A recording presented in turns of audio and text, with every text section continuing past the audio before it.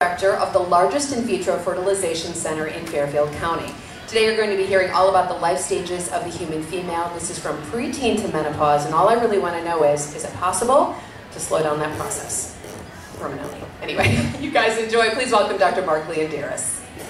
Thank you very much for that kind introduction, and thank you guys for coming. I mean, when they asked me to talk here, I just thought it's actually very interesting to be a woman.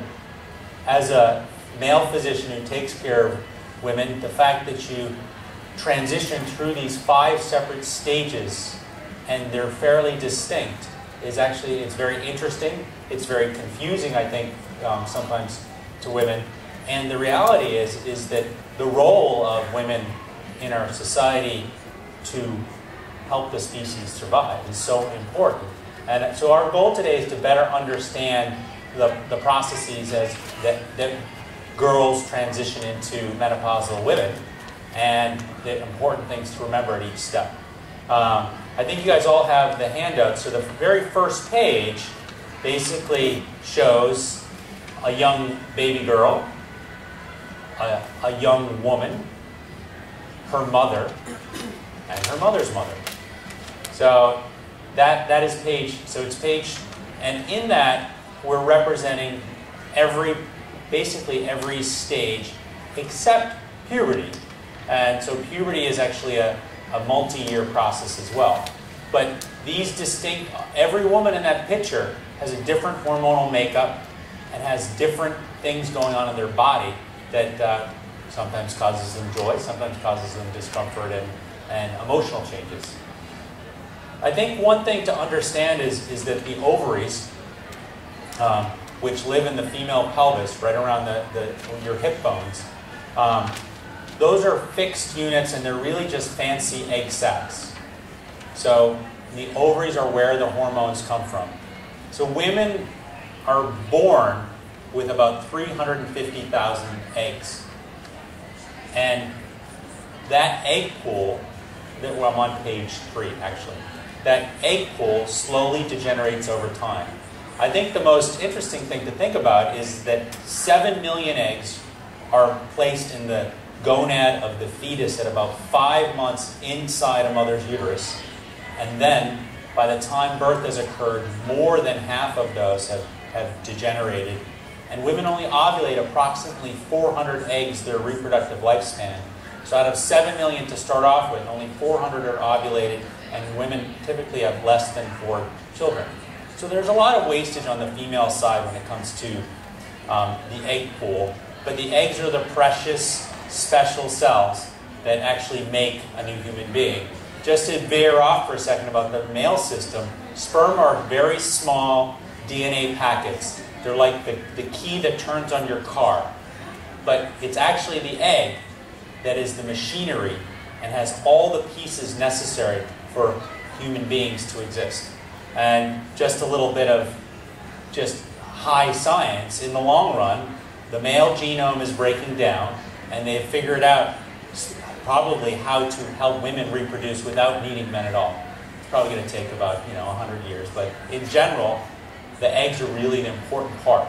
And you want to protect that egg pool, and we're going to talk about that a little bit. So this decline in follicle number as women age is the biological clock that people talk about. So you can be as healthy as you want, you can exercise as much as you want, you can be as thin as you want. Every woman from 35 to 50 goes from fertile to subfertile to infertile. It's normal human biology.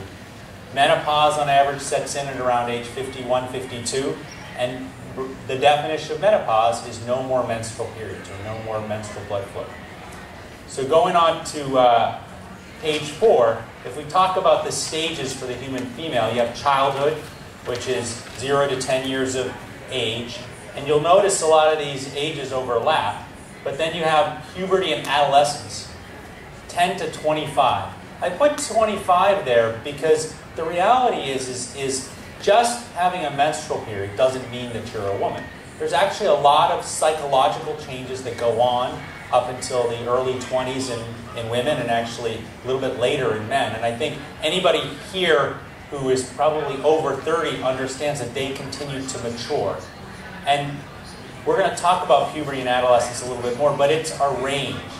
As far as reproductive ages, we're talking about 18 to 45. As far as pre-menopausal transition period, I think this is something that there's not a good word for yet. I've heard it called the perimenopause, which really isn't a good word. I've heard it called the climacteric, which really just sounds bad. Pre-menopausal transition period is the best we can do, I think, in saying it's a period of time where you're going from having regular menstrual cycles to being a menopausal woman.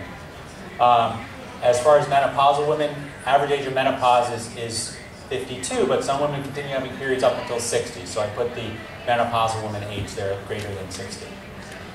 As far as childhood is an essentially hormone-free stage.